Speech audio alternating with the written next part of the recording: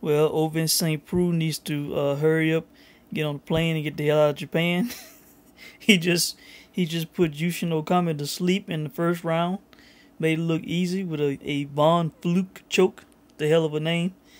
But man, they say this guy landed 3 out of the 5 Von Fluke chokes in UFC history.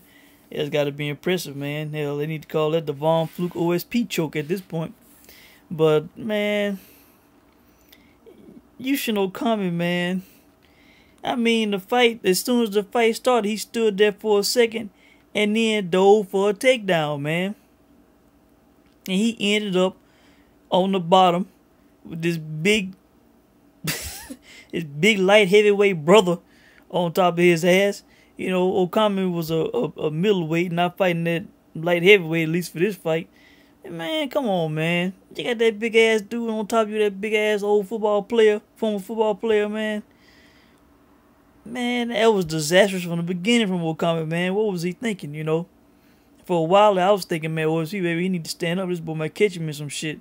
And he had OSP, then caught his ass and put him in a choke and put him to sleep. His eyes wide open in the middle of the Saitama Super Arena. He, doing all that shit. Man, damn, man. Come on, man. You know, terrible. Yushin Okami making a comeback to the UFC. Making such a move, man. Damn, I ain't gonna try to take OSP big ass down so he can be laying on top of me, man. That big ass brothers on top of Okami, man. Come on, man. It was a moment in that fight.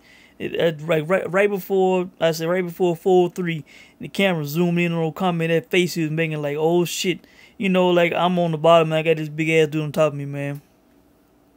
So, congrats to OSP, man. I wish we would have got more of a fight for the main event here. The co-main event was definitely more of a fight and more main event worthy than the main event. So, you know, that's it, man. Really not much to say about this fight. Like I said, OSP, man, go ahead and get his ass up out of Japan and putting that Japanese brother to sleep, man. Go ahead, bring your big black ass back to the States, man.